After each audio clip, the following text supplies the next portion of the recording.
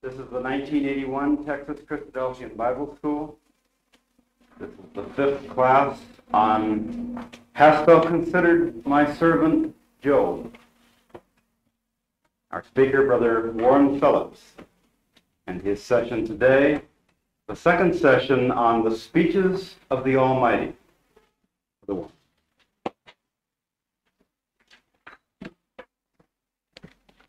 morning, everyone. We've been working our way through Job, and as we move along, of course, our considerations have built up so that our introduction could become as long as the class. So we're going to have to take it a little bit easy this morning, because I would like to make sure that we do get through as much as we possibly can by tomorrow. It's the end of tomorrow's session.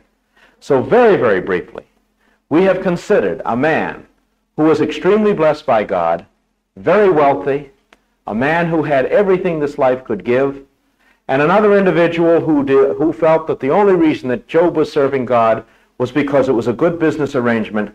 God had blessed him, and Job was merely giving God what God had already paid for by being righteous before him. The recommendation was that if his wealth was removed, that indeed he would curse God to his face. This having been removed, we find that Job maintained his integrity. Therefore, the enemy suggested that all that Job was interested in was his own life, suggesting that his health be removed, and then he would curse God. Therefore, the Lord permitted this to be done as well, and yet Job still maintained his integrity, but was unaware why it is that all of this had been removed from him. We have a succession of characters that come across the stage from that point on. We find that his wife comes and recommends that he curse God and die, not being a wicked woman, but feeling that she'd rather see him dead and in peace than alive and suffering as he is. He very gently rebukes her, guiding her back to the type of righteousness that she'd exemplified in the earlier days of her life.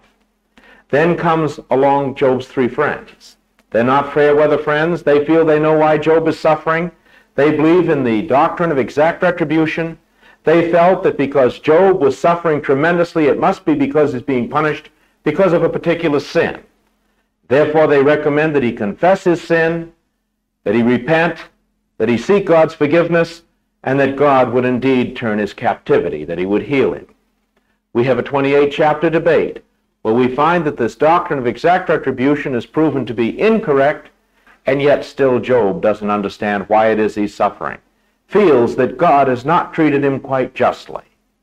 He desires a daysman, hoping that this go-between would take his part and would prove to God that God was wrong and that Job was right. Along comes a young man on the scene by the name of Elihu, who is indeed that daysman, that mediator, that arbitrator or go-between, and he makes a series of 4 very interesting speeches, being very displeased with both Job as well as his 3 friends, because that Job had justified himself rather than God, and his 3 friends had found no answer and yet had still condemned Job. He doesn't say too much to the 3 friends because Job had already put them to silence, but instead we find that he challenges Job in his unfortunate accusations against God, which we must remember was said only under extreme stress after a long period of time, and he proves categorically that God is neither hostile nor silent, that God is not unjust in his dealings, that righteousness does profit a man, and that suffering can indeed be disciplinary to bring a man to God. And so we have played before us another very good reason for suffering. Not only can suffering be a punishment, not only is it part of our mortality, which indeed it is, but we find that it also can draw a person closer to God. We recognized how often it is that when things seem to go just right in our lives, we don't, even though we may be interested in the things of God, attend meetings regularly, we don't draw nearly as closely to God as when we're confronted with a problem that we can't handle. Then we find that our heart turns directly to God, and we seek him fervently in prayer. And so suffering can indeed be disciplinary. And if indeed we fail to listen to God, who has spoken to us in a variety of ways, particularly now through his word, sometimes God can speak up just a little louder when we're afflicted on beds of pain. And so we find that there can be a reason for suffering, another reason for suffering, and that is to draw us closer to God. And then we find that at the end of Elihu's speeches, he introduces the Almighty by likening God unto a storm. And then the time comes when the Almighty actually speaks to Job as Job had earlier desired. We find that he chose a very good way in which to speak. There were two ways that were suggested. Either the Almighty would speak and then Job would answer, or Job would speak and the Almighty would answer him. And the Almighty chose the first, of course. It would be inappropriate that Job should cross-examine God. How much more appropriate it is for God to speak and then to see if Job has anything to say to what God has to say. That's the way the speeches proceed. The Almighty makes two very fascinating speeches. We considered just over the first half of the first speech. Each of the speeches are divided into two parts. In the first half of the first speech of the Almighty, we found that God considered inanimate nature. He asked Job where he was when he laid the foundation of the earth. He asked Job if he had any idea of the depth of the sea, or if Job could control the sea as God did, measuring it out in the hollow of his hand, handling the sea as we would handle a little baby, placing him in a playpen, saying, that's the only area that you can go in, as God would say that the sea was placed within its bounds, and that there its proud waves would be stayed. He asked Job if he had any idea of the extent of light or darkness, if he knew where the light went when the darkness came, or where the darkness went when the light came. He asked Job if he could possibly control the weather, if he had any idea of the extent of the storehouses of snow, or where it was, or if he could possibly make the clouds over his head give forth rain. After that, he drew Job's attention to the entire universe, asking Job if he could control the constellations, such as the Pleiades and Orion, or stars such as Mazzaroth and Arcturus. Could he possibly do that? And Job here is reduced to a position of realizing how insignificant he is. Why, he pointed out to Job, if he can't even cause the rain to fall from the clouds over his head, how could he possibly control the entire earth or the universe which God, in his infinite power, has created and sustains? Job had been brought to the position of realizing how small and insignificant an individual he was. But the Almighty isn't through with him then. He goes on now to turn his attention to animate nature. Up to this time he had considered inanimate nature, and that was enough, perhaps, to make Job realize that he had charged God foolishly. But now we find he turns his attention to animate nature, and we left off yesterday by considering the first point that's brought out, that of the lion going out to obtain food for her cubs. We drew our attention to the lioness as it attacks this lovely little fawn to kill it and to bring back food that its cubs might have something to eat. And there we recognize that the Almighty had started with a very important subject. Right away, our attention is turned to the problem of suffering. Or we look at a lioness and recognize it's beautiful. But in order for a lioness to go on living or to supply food for its cubs, being a carnivorous animal, they have to go out and hunt other animals. And when other animals are hunted and brought down and killed, here we have a problem. We've got suffering. And here this lovely little fawn, a beautiful, gentle, kind little creature, is going to be cruelly put to death and to be given to the lioness's cubs to eat. And so we have the problem. And what would Job do about that problem? Would he indeed find a way to make more justice in nature? Would he upset the imbalance that God has in nature? What would he do about a situation such as that? And that's where we left off yesterday morning, to consider what we would do in similar circumstances. What about the lioness? And not only that, we also find that after the lioness has killed this lovely little animal and given it to her cubs to eat, and then they abandon what is left, along comes the raven. And the raven eats what's left after that.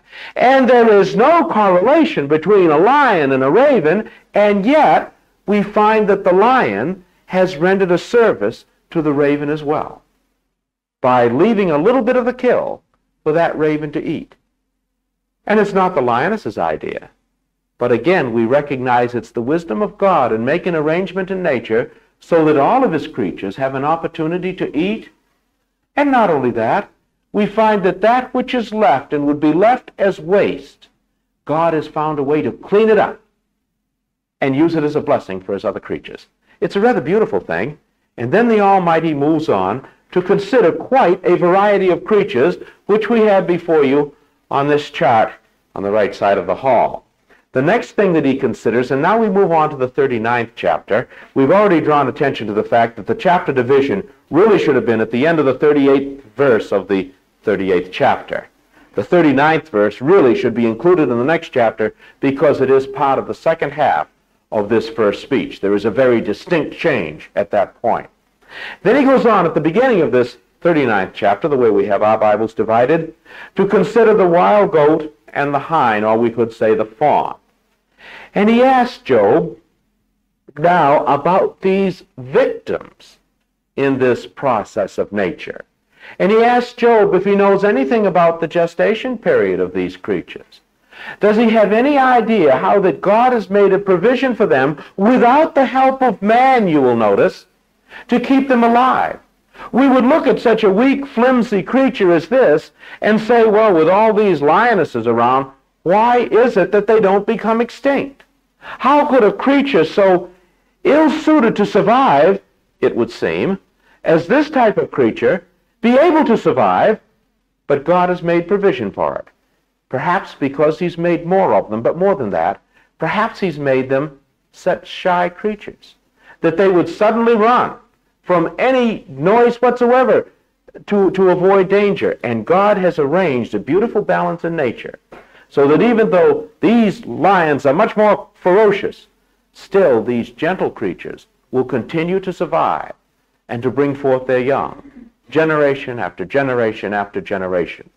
How would Job arrange for this process? Would he make changes in it, suggesting that perhaps the Almighty had not been wise in the way he had arranged nature?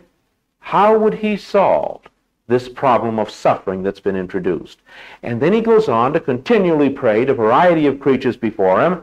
The next thing he considers is the wild ass. And he draws a contrast between the wild ass and the domestic ass and points out that here the wild ass loves its freedom. It is virtually impossible to be able to capture and train this wild ass as you would his domestic brother. And here we find that the domestic ass can be trained and can be a very helpful animal to mankind, but the wild ass loved his freedom and would not tolerate this type of training. They both look just alike, but boy, do they react differently. How come? God made them both. Why is it that they look so much alike, but react so differently? And he goes on with another illustration that's very similar, where he considers the wild ox and the domestic ox. The wild ox, which he refers to here as the unicorn, the domestic ox as well. And here he points out that the wild ox also loves its freedom, and there's little or nothing you can do to capture and tame it. Well, you might capture it, but to be able to tame it so that it would be of service to you is extremely difficult. But you can have a domestic ox, and you can train that ox to work for you on your farm, train him to be able to plow the field so much that you hardly even have to guide him, and he'll continually go back and forth after having been trained and do a very wonderful job for you. They both look alike, but boy, do they react differently. How come? God made them both. Why is it that they conduct themselves in this way? He then draws attention to the stork and the ostrich, pointing out that here we have creatures that are similar, at least in one way. They are both birds, aren't they? But when it comes to the way they take care of their young, it's very different. We find that the stork is a very good mother, good in the way we look at it. We find that she'll lay her eggs and she'll tend to those eggs and bring up the young. But when it comes to the ostrich, and I'd like to bring out a point here because I know there's been a claim against the Scriptures, a claim that there are a lot of mistakes about animals in the Bible. There are different kinds of ostriches in the world. The ostrich that's being referred to here is an ostrich that in the past lived in the Middle East and now is extinct. Some of the ostriches that we have in the world today do take care of their young. It's very different. But this particular type is now an extinct creature. And when observed at that time, this particular ostrich did not take care of its young. Instead, the ostrich would lay its eggs in the sand. That would be the end of it. Off she would go and not take care of her young whatsoever. God had arranged it so that they would be able to hatch and to fend for themselves right away.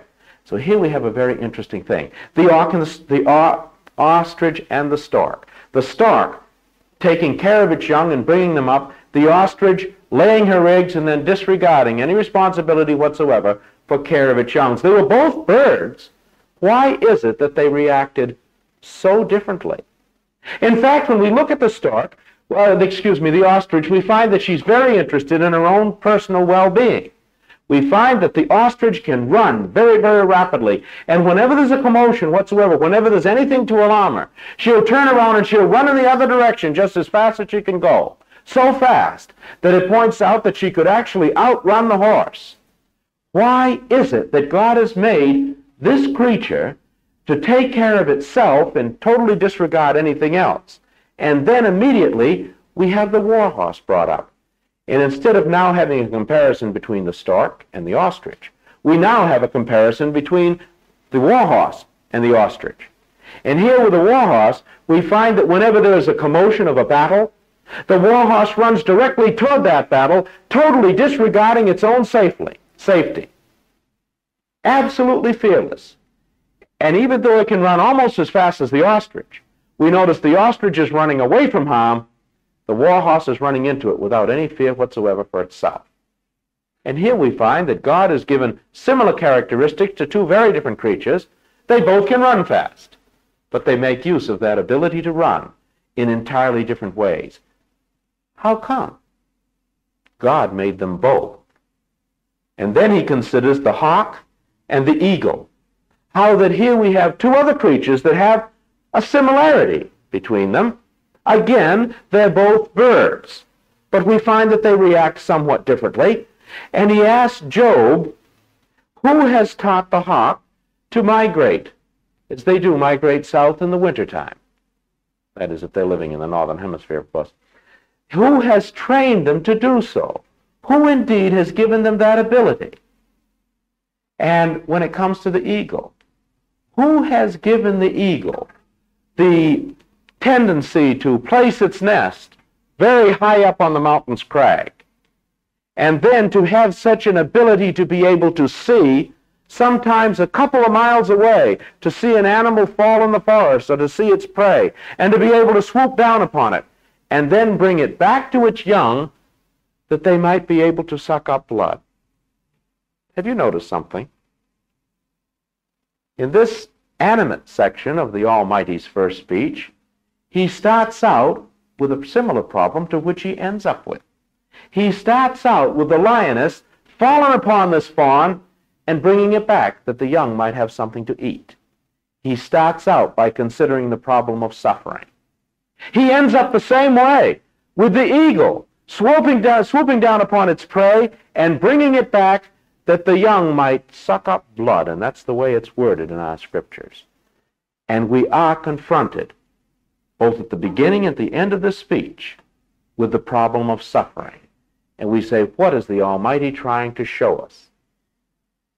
And then we find we come to the end of the Almighty's first speech, and it's up to Job to react, and I wouldn't be a bit surprised if Job is given a period of time to think about what the Almighty has had to say, to let it sink in and to draw some conclusions, and we might wonder just what it is that the Almighty is trying to teach Job, that lived well over 3,500 years ago, and also all the little Jobs that are here in this room this morning. What is the Almighty trying to teach us? What did Job benefit by it? And as we move into the 40th chapter, we find that the Almighty now challenges Job and says, look, we've conducted this discussion upon your suggestion. I've called. Now it's your turn to answer. What do you have to say for these things? And we find that Job doesn't have much to say. Verse 1, moreover, the Lord answered Job and said, shall he that contendeth with the Almighty instruct him? He that reproved God, let him answer it. In other words, Job, it's your turn to speak up now. What do you think of what I've said? Have you learned what I want you to learn? Or could you possibly show me where I'm wrong? And verse 3, and then Job answered the Lord and said, Behold, I am vile. What shall I answer thee? I will lay mine hand upon my mouth. Once I have spoken, but I will not answer, yea, twice, but I will proceed no further. Job was ready to give up before he even started. It only took one speech of the Almighty to put Job totally to silence. He would have given in then gladly without having the Almighty say anything further. But the question, first of all, before us is, why? What did Job learn from this very remarkable speech of the Almighty? Surely, in the first part of the speech, he recognized how insignificant he was. But was it possible that Job had learned something more than that from the Almighty's speech? What did the Almighty mean by this array of animals that he had prated before Job? Is it possible that he should have gotten something from it? Well, first of all, I'd like to point out that from back before the flood, we find that God's creatures were divided into two principal categories, both clean and unclean. Remember when Noah went into the ark and there was two of each of the creatures that went in unto him, but 7 of the clean, 2 of the unclean, 7 of the clean. And so here we find that we have a division of clean and unclean from back before the time of the flood. Job, no doubt, would have been acquainted with that. And when he looks at this array of creatures, he would recognize in this array of creatures both clean and unclean creatures. And perhaps what he really should recognize is all of mankind depicted in this variety of animate nature. He should realize in these creatures, mankind themselves, where we'll look at men and we'll find that 2 men may look very much alike. I mean, all mankind looks like mankind. And yet, how differently we react one from another. Some individuals are very interested in God and his great plan of salvation. There are others that are just disinterested, and others are absolutely hostile. And perhaps what Job should have recognized in this group of creatures that were prated before him was indeed humanity itself, where the creatures that looked very much alike would react very, very differently before God. And he would have an opportunity to see, perhaps in himself and some of those around about him, both clean and unclean creatures. We find that Job is displayed before us at the beginning of the book of Job as a clean creature, as a man that feareth God and escheweth evil, that there is none like him in all the earth, that he was perfect, he was upright. He certainly could be considered as a clean creature. And we could look about him and see people such as the enemy, Satan, as it's called here, who was not interested in the things of God, who was willing to accuse both God and Job of entering into a business deal. And what is the basic principle that God has placed in nature for us to recognize, that Job should have recognized, that would help him understand another reason for suffering? And we must indeed recognize and understand it if we're to understand the sacrifice of our Lord and Savior Jesus Christ. It's a very remarkable principle, and that is that very often the innocent will suffer for the benefit of the guilty. And here we find this guilty, fierce, ferocious, cruel lioness falling upon this shy, gentle, kind, innocent little fawn. This fawn has to suffer and die, that the guilty lioness might go on living and her cubs as well. And likewise with the eagle, we find that she falls upon prey and brings it back that her young might suck up blood. And here we have a principle in nature, that one purpose for suffering can possibly be that the innocent might suffer for the benefit of the guilty. And when we look at Job, we find that that's exactly the case. Job is suffering to try to coach a guilty individual from that way of life which is contrary to God, to bring them back to his heavenly Father. We look upon the Lord Jesus Christ, and we find a clean creature, if ever there was one, suffering for the benefit of the guilty. For who? You know who. Suffered for you. And he suffered for me. He suffered for all guilty creatures throughout mankind. The innocent suffering for the guilty. A very beautiful, beautiful thought that God has placed in nature. And again, we return to a verse that was brought up in one of the earlier classes that Peter had, that wisdom crieth without. She uttereth her voice in the streets. And God has so arranged nature around about us that if we're willing to take a little time and stop and look and benefit by what we see, we can learn an awful lot about the ways of God from the creation that he has around about us. It's a rather beautiful thought. And Job now should begin to recognize that perhaps his suffering wasn't for punishment, as his three friends had suggested, and perhaps even though he certainly could benefit and is now benefiting from his suffering, as Elihu had said, also his suffering can indeed be for the benefit of someone else as well. It's a very beautiful thought. And I think that perhaps Job is beginning to recognize it, and therefore he is not going to answer the Almighty. But we find now that he's willing to give up the debate. He's willing to sit back and say, look, I've had enough, I'm going to be quiet. But the Almighty isn't willing to give up the debate. The Almighty isn't finished with Job yet because he's got a lot more to teach him.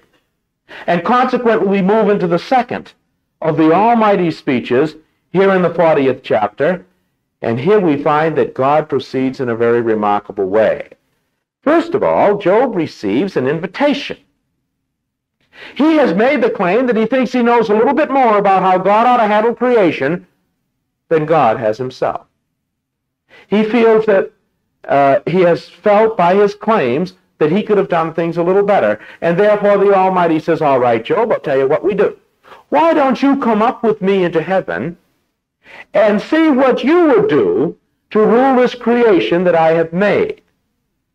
But if you're going to come up and rule, if you want to play God, if you want to take the place of God, there's something that you've got to do. First of all, you've got to disregard your own righteousness. You've got to give up your righteousness, which the Scripture tells us is as filthy rags, and you're going to have to adopt my righteousness. You're going to have to accept my majesty and excellency, my glory and beauty. In other words, you're going to have to react with the dignity and excellency and honor and mystery of God if you want to pretend that you are God. You're going to have to come up into heaven, and you're going to have to look back at the world and see the world the way I see it. You're going to have to look at the world through my eyes. And when you do this, you're going to recognize that there are two things that you're going to have to deal with. Two very important things. And we find that recorded for us in the 11th through the 13th, or actually 14th verses of this 40th chapter. I think we might do well to look at them together. Starting with verse 11. Cast abroad the rage of thy wrath, and behold every one that is proud, and abase him. This is something that Job is going to have to do. He's going to have to find a way to abase the proud, because no individual can come before God in a condition of pride. They have to come before him in with a humble and contrite spirit. Verse 12. Look on everyone that is proud, and bring him low, and tread down the wicked in their place. Hide them in the dust together, and bind their faces in secret. Then will I also confess unto thee that thine own right hand can save thee. In other words, Job is admonished by God that he has to contend with two very difficult things to contend with. He has to abase the proud, and he has to destroy the wicked. In other words, he's got to bring pride into subjection, and he's got to completely put sin to death. That's not an easy thing. And then we find that the Almighty shows Job how he looks upon the affairs of men. We find that the Almighty looks upon men and these two problems in a very interesting way. He likens pride and sin unto two huge, terrible aquatic monsters, two monsters that live in the water. Now, brothers and sisters, I know there's been quite a variety of interpretations as to what Leviathan is, as to what Behemoth is. And I can't satisfy everybody, and I'm not even going to try. And I'm also going to make a little confession to you. I am not totally sure in my own mind exactly what these creatures were. I've suggested that Behemoth is a hippopotamus, and that Leviathan is a crocodile. But whether or not they were, it doesn't really matter quite that much. It's the lessons that we get from it, and that's what we're trying to look at this morning. And so I think they will suffice, even though I'd like to admit I've got some mental reservations about it myself. So if you look at them a little differently, so be it. It's the lessons that we're trying to gain from it. And the lesson we have here is that Job had a tremendous problem that he wouldn't be able to cope with himself. God looked upon these two terrible things, pride and sin, as two dreadful aquatic monsters that had to be brought into control. Yes, more than that. Pride had to be brought into control, something very difficult. Sin had to be totally destroyed. And he goes on to consider these two creatures in this second speech. He starts out by saying, "Behold now Behemoth, which I have made with thee." In other words, what he's saying is, look, I have made a creature that's an awful lot like you, Job. By being made with thee is to say he's made him like him. You're going to be able to learn some lessons from this creature, as I hope you've learned lessons from many of the other creatures before. With those other creatures, one other thing that perhaps we didn't mention was that God had to take care of his whole creation, not just little Job. God is not interested that any should perish. It's not his will that any should perish, but that all should come to repentance. And therefore we find an application of the reason why sometimes some must suffer. Some of the innocent must suffer for the benefit of the guilty. The object is to bring other people to repentance. Christ died that others might have an opportunity of salvation, lest he abide alone. And I'm not trying to get into an awkward subject here. I know there is one. But here we find that Job had to realize that God was interested in bringing other sons to repentance, and not just saying, well, I've got Job here, I'm satisfied with him. Others had to be brought to repentance, and that is going to take a little doing and a little suffering in the process. And now he says, look, Job, you've got a problem that you can't cope with yourself. Not even for yourself can you cope with it. You've got to bring this Behemoth into subjection. And here Behemoth we've likened unto a hippopotamus, which is repulsive, gross, self-centered, and impenetrable. Did you ever think of trying to penetrate the hide of a huge hippopotamus? It's not an easy thing to do. And then he goes down and outlines the attributes of this creature and how difficult it is to get through to him. This could be a subject in itself. It could be a whole discourse in itself. We're going to have to just skim through it and skim through the attributes of the Leviathan as well. First of all, we find that his strength is in his loins or in his belly. And we find that man very often directs his efforts to satisfy his own carnal desires. That's exactly what this Behemoth does. He spends his entire time satisfying himself, eating to fill his own huge belly. He doesn't seem to render too much of a service to anybody else. He's interested only in satisfying himself. And isn't that the position that a proud man is in? Because of his pride, he wants to elevate himself and satisfy himself all the time. He's not really interested in the well-being of other people. His pride makes him interested in himself and not in other people. We find that he moves his tail like a cedar branch. And here we find that man is exalted with very small or vain things. And you notice how small the tail of a hippopotamus is in relation to the rest of his body. It's a very little thing. And yet he proudly swishes that tail back and forth as if it was really something. And how often we find that this is what men do. They are interested in such petty, unimportant things that don't amount to anything. But because of those things, they're puffed up and think they're great. Well, look at a sports hero, for instance. Because he can hit a ball very well, he becomes very proud of it. As if that really made any difference in regard to our eternal existence. It doesn't. And other men think it's pretty good, too, because they'll pay him $1 million a year to do it. I think we have a very excellent example of how men are interested in little things that don't amount to much, instead of looking at those things that do amount to an awful lot. And then we read about how that his bones are strong as metal, like iron and brass. And here we find how difficult it is to reach a proud man's heart. Do you ever try?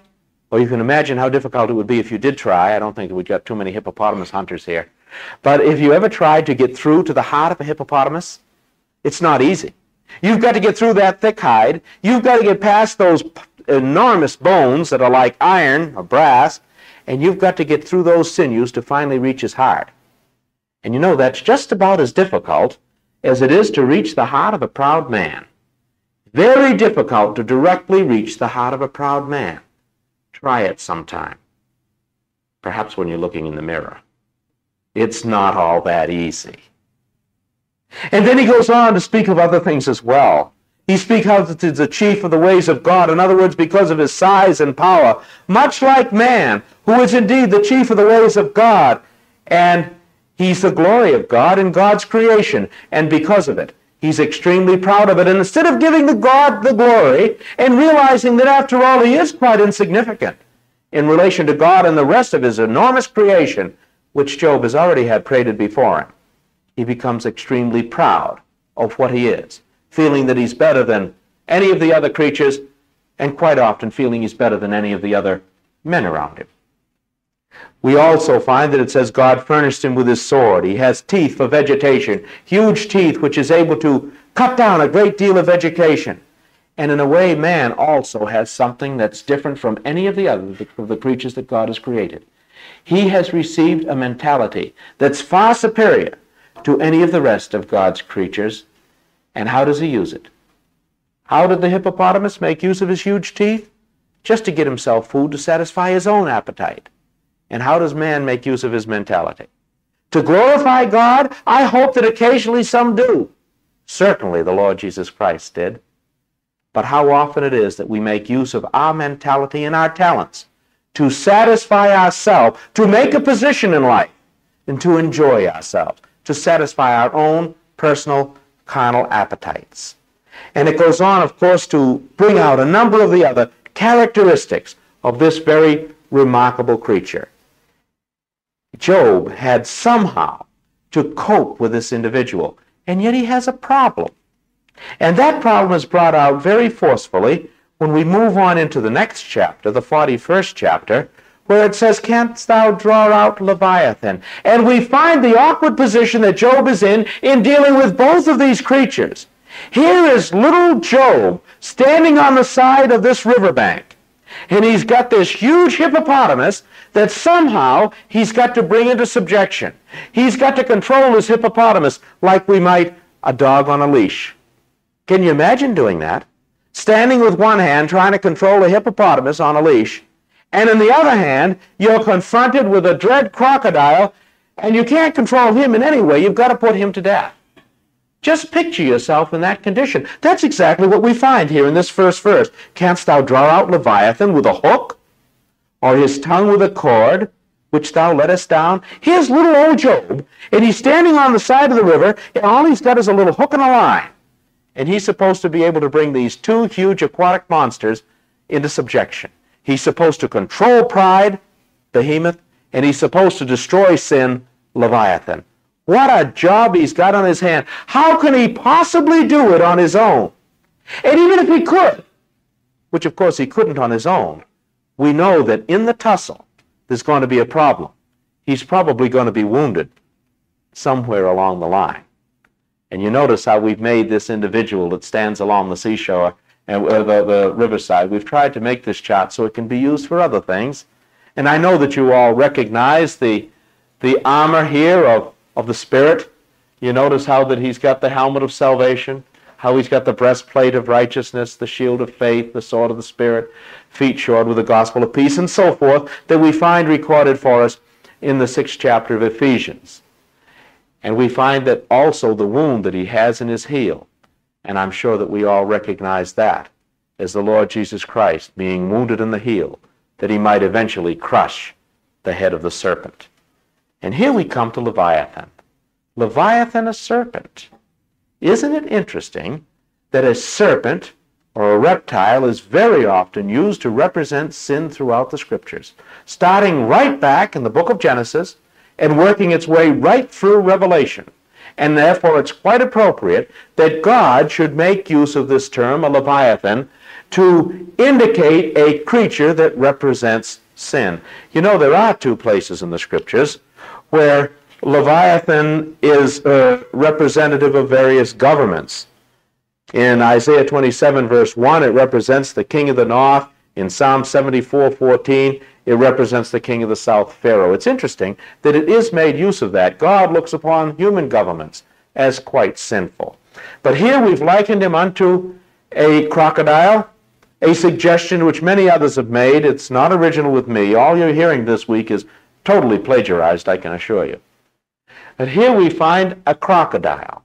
And some interesting things are brought out in regard to a crocodile.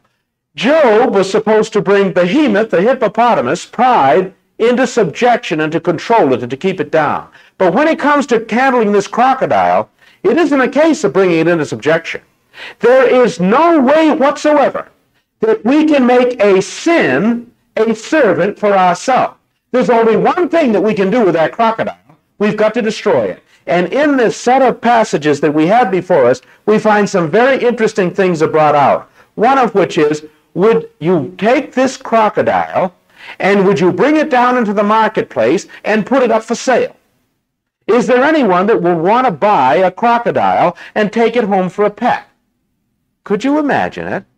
What would happen if you took a crocodile home for a pet? Why, it would end up killing you, wouldn't it? And isn't that what sin does? The wages of sin is death. It's because sin that we all die. We cannot make sin our servant. We're going to end up being the servant, yes, the victim of sin itself. There is no way that we can make sin our servant. In fact, it goes on and says, look, even if someone did buy it, would they take it home and would they give it to their little maidens, their little girls, 2 and 3 years of age? Would they bring it home and give it to them to play with as a pet? Could you imagine doing that? Would you bring a crocodile home and give it to your preschool-age daughters to play with out in the backyard? Can you imagine that? Of course not. You know that the daughter would end up dead, wouldn't she?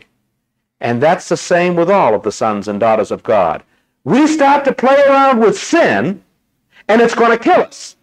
There isn't any way whatsoever that we're going to be able to control sin and make sin our servant. It's the other way around. We are going to become the servants of sin. There is no way whatsoever that we can make sin our servant. And then it goes down, and in the last part of the chapter, it gives us a long list, just like it did with Behemoth, of the various characteristics of this crocodile. How that it has teeth and jaws, how it has strong scales, how that about the terror of its breath, about its tremendous strength, how, or the fear that it engenders to others, how that all men's weapons fail against it, how the impression that he makes in the mud and the commotion he creates in the deep. And finally, and that I'd like to draw your attention to because our time is very rapidly winging away, in the very last verse, and I think it puts it right on the line so beautifully. In the 34th verse of this 41st chapter, it says, He beholdeth all high things. He is king over all the children of pride. And this is the point that we're trying to bring out. Here we have represented for us King Sin. And all that sin is going to do is going to kill us. And if we haven't brought into subjection our own personal pride, sin is going to start to rule over us. Unless we can possibly bring pride into subjection, which is very, very difficult, we're going to find that we're going to be the servants of sin. He's the king over all the children of pride. And now we find that the Almighty ceased in his speeches, and he lets Job, I think, again, consider what the Almighty has had to say. And after Job has considered it, we find then that the Almighty once again challenges him to answer. Remember the way the debate was supposed to go. The Almighty was supposed to call, and Job was supposed to answer him. Job was supposed to come back and give his arguments and show where he was right and the Almighty was wrong. After all, that's what Job thought he could do. He was willing to give up the debate at the end of the Almighty's first speech. After that, we can imagine how he must feel now. Well, no, we don't have to imagine, do we? We've got it recorded for us in the first few verses of the next chapter. Verse 1. Then Job answered the Lord and said, I know that thou canst do everything, and that no thought can be withholden from thee. Who is he that hideth counsel without knowledge? Therefore I have uttered that I understood not, things too wonderful for me, which I knew not. What a confession Job is making. He's making a confession that he really doesn't know it all. And I hope that we can come to the position in life where that even as Christadelphians, even though we feel that we've learned what the truth of the Scripture is, we can humbly admit that perhaps we don't know it all.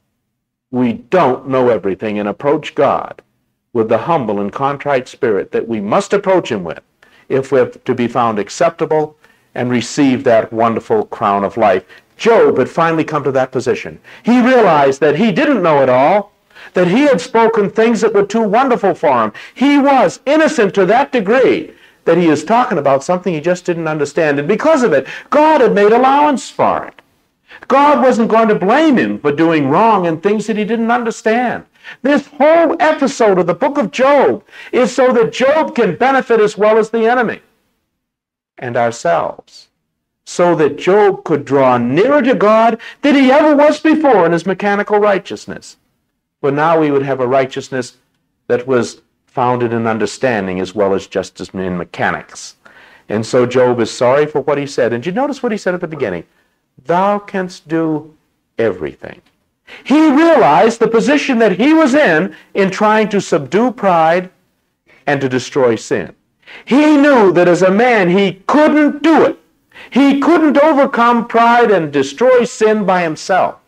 He needed help. The weapons that were available to him were not sufficient to do the job. He had to rely on the goodness and grace of Almighty God. And therefore he says, thou canst do anything. He finally realized that he couldn't do it. He had to rely upon God. And then he goes on in verse 4 and says, hear, I beseech thee, and I will speak. I will demand of thee, and declare thou unto me. I have heard thee by the hearing of the ear, but now mine eye seeth thee. Wherefore I abhor myself, and repent in dust and ashes. In verse 4, all he is doing here is restating the challenge that he's made, for which he is now repentant. He isn't saying, I'm still going to challenge you and you'd better answer me. That's not the case. He is recalling the unfortunate claim that he made, the challenge that he issued to God. And now he says, look, I'm sorry I did it. I have now heard of thee. I know that what you're saying is right. And therefore he's brought to the only condition and position that he could be brought to. He therefore says, I abhor myself and repent in dust and ashes.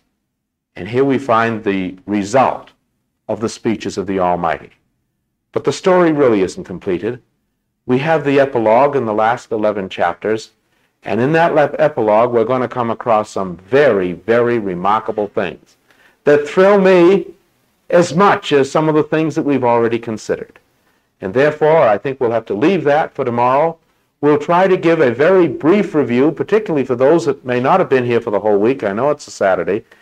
Also to refresh our minds so that when we're confronted with this epilogue, we will have an opportunity to understand why these things happen. So now we've gained 3 at least reasons for suffering. That it can be for a punishment, as part of our human nature. It could indeed be to bring people to God for chastisement, or it could be for the benefit of others. Job recognized that. If we can recognize that in our life, perhaps we can be found more acceptable before our Maker as well.